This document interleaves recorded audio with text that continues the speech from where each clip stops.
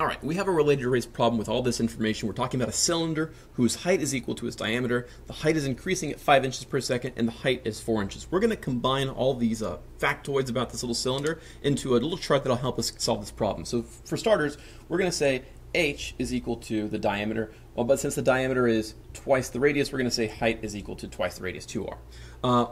Height is increasing at 5 inches per second. In the calculus terms, that is dh dt equals 5. And then we're told the height equals 4. What we're asked to do in this problem is figure out how fast the volume of that cylinder is changing. So we're looking for dv dt, and we're going to say that's question mark. We don't know what that is. That's what we're looking for.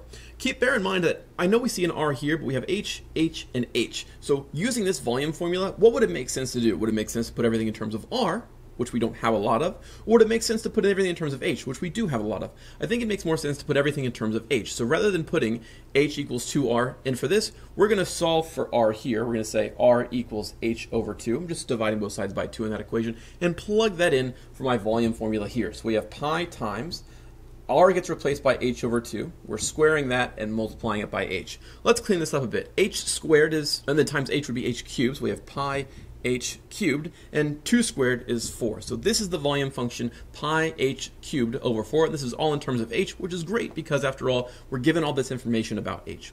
All right, now we're looking for dv dt, the derivative of the volume with respect to time. So we're going to take the derivative. Let's actually write this one more time here. V equals pi h cubed over 4, just so you can see one equation rather than equals, equals, equals. I want one equation here. Okay, we're going to take the derivative of both sides with respect to t. The derivative of v would just be dv dt.